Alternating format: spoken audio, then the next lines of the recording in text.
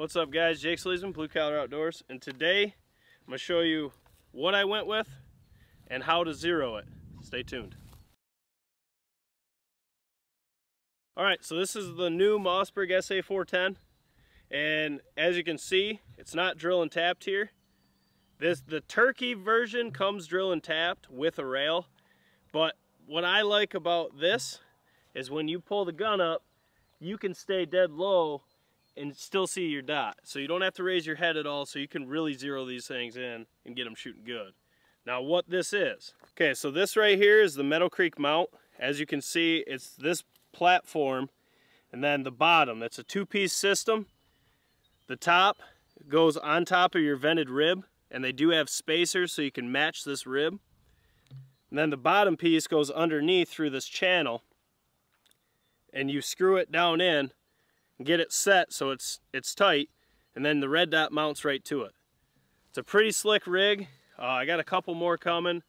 I'll do an installation video once the other ones get in, and I'm going to put one on my Frankie, and I'm going to put one on my Mossberg 20 gauge as well, because I really like that low profile.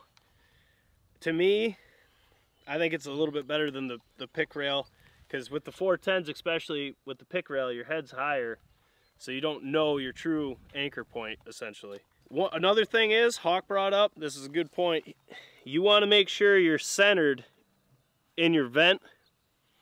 That way you're not sitting weird on these angles, whatever it could be on both sides. So you want to center that up, which we'll go into that more in detail when we do the actual installation. This is just going to be the overlook of it, why I like it, and then how we sight in a reflex sight to save you guys from shooting all your TSS up, because you really shouldn't start with TSS, especially if you're just putting an optic on and shooting. You're going to waste a lot of money. So what we're going to do, we got the lead sled right here. We're about 10 feet. I don't really pace it off. I just shoot to where it's going to be a shotgun hole. We got Sharpie marks on the left. We're going to shoot the left target, the top left, shoot that. I'm going to have it strapped down in to the lead sled. Then I'll hold this dead true in the lead sled, keep it exactly where it was, and Hawk's going to move the dot and center it in the shot hole. And then we'll shoot the second one and keep doing it, get it zeroed. Then we're going to go back to 40 and shoot the Federal TSS and just fine tune it. Just do the couple little adjustments. Now this is with the stock choke, which this gauge pin 380 this morning. So this is a 380. Now I'm going to sight in with this because this is what we're going to shoot first. You do have to adjust your reflex for changing your chokes out. It could shoot different. So let's just get right to it. Let's get it on the lead sled. Let's take this long shot. This will be the first shot with the SA410. We got it kind of eyed up, so we'll see how close we are. But this is an ADE. This is a cheap red dot, and honestly, so far I like it, but I haven't really shot it much, so I'm not going to review it just yet. But let's get to it. All right, here we go. All right, so first shot, like I said, we're aiming at that top dot right there. We don't really have to zoom in on it. It's just a Sharpie mark. So we'll see. Like I said, Hawk and I eyed it up. It's going to be off. We'll see how far. So first shot. Once again, this is just 410 target loads. These are just 2.5-inch shells, so it might be different from the Federal TSS. Start with lead so you can save some money. And let's get to it. Okay, so as you can see, can you zoom in on it? I'll see if I can even see any of it. Yeah, you can see it there. You should be able to. As you can see, it's high. It looks pretty good left and right. So what we're going to do is I'm going to hold this exactly how it was with it right on that dot, and Hawk's going to move the dot up to the center of that. So that way we can zero it out. This is a good way to do it. So let's get to it. Okay, Hawk.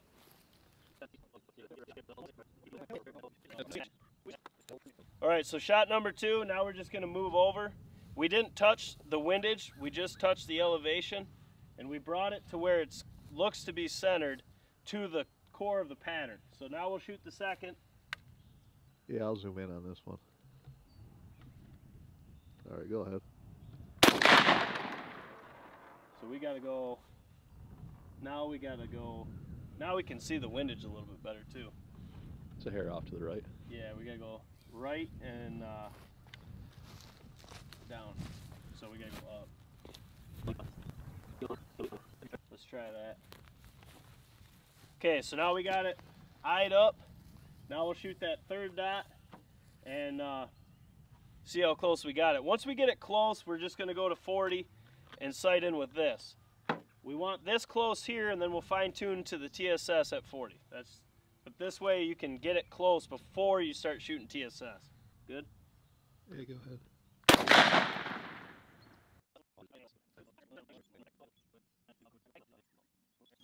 Right there. We got it eyed up. Like I said, we're just using this to hone in before we go back to 40. So we'll shoot that dot. I think we're good now. Go back to 40 because that's pretty damn close. And then we'll see how it shoots with TSS. Okay. So as you can see, we got it pretty damn close. Now we're gonna go back to 40 and shoot that target. And that way you can shoot lead. And this is a good way when you have another guy. It's a little bit harder to do by yourself, but you can do it. You just want to make sure you're holding that gun exactly how it's shot all the way through, and have your buddy adjust the dot to center it to the pattern. It's a real good way to save a lot of money sighting in. So now we'll go to 40, we'll shoot it, and we'll fine tune it a little bit and see how it shoots this TSS. So let's get back there. Okay, so now we have the Federal TSS in. We're at 40 yards. We have that dot just dead center of the cardboard. What we're gonna do is I'm gonna take a shot with it centered. We're gonna go down, see where the core of the pattern is.